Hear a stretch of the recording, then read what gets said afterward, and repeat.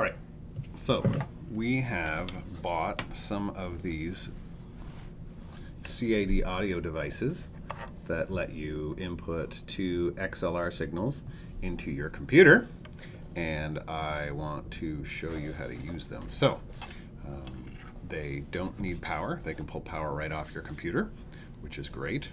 So the first thing you need to do is go to the back there, and you'll notice it has a USB-C port right there.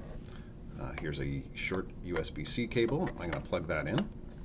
The next thing I'm going to do is come around to my computer here, and I'm going to plug it into one of my USB-C ports on my computer. As soon as I do that, you'll notice the red light turns on here, so we know it's powered.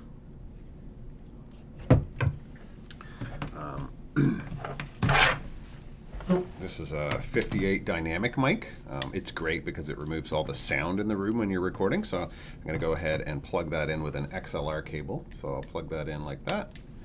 And then it plugs into the front of this box. So it's got two inputs. We're going to use the leftmost input. I'll plug that in. That's going to be channel 1 on our computer. So now over here on the computer, I'm going to go ahead and let's say I want to use Final Cut Pro to do this.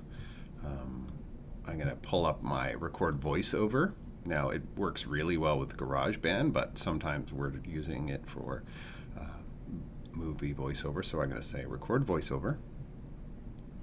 And this window pops up. There's a bunch of different options here. You can see I have a Yeti microphone, which is connected to my computer right now, but the audio device we want to use is a CAD audio device. Now, if we're using just one channel of audio, we can use this one. If we're using both, just the other input, it's channel 2, or if we're using both, it records both to channel 1 and 2.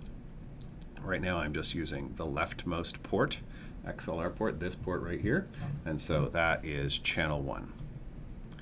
All right.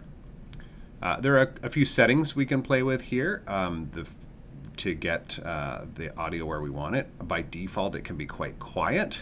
So what I'm going to do here, this is my gain knob over here.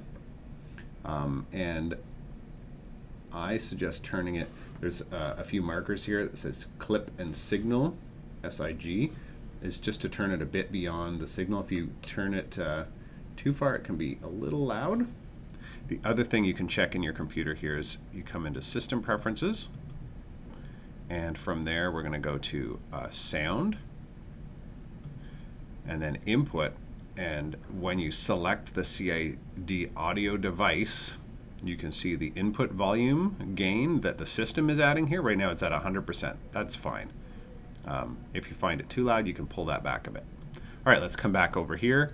To test to make sure it's working, I'm going to take the mic and just go tap, tap, tap, and you can see it's jumping there.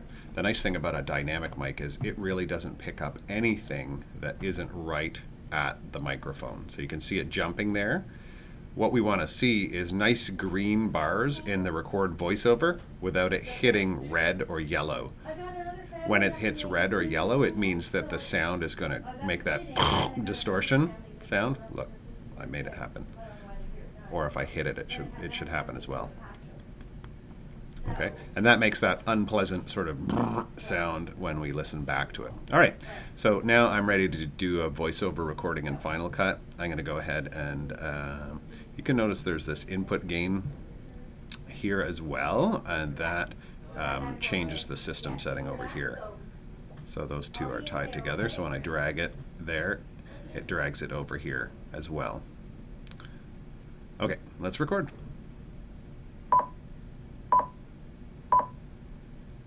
I am recording a voiceover with the CAD audio interface.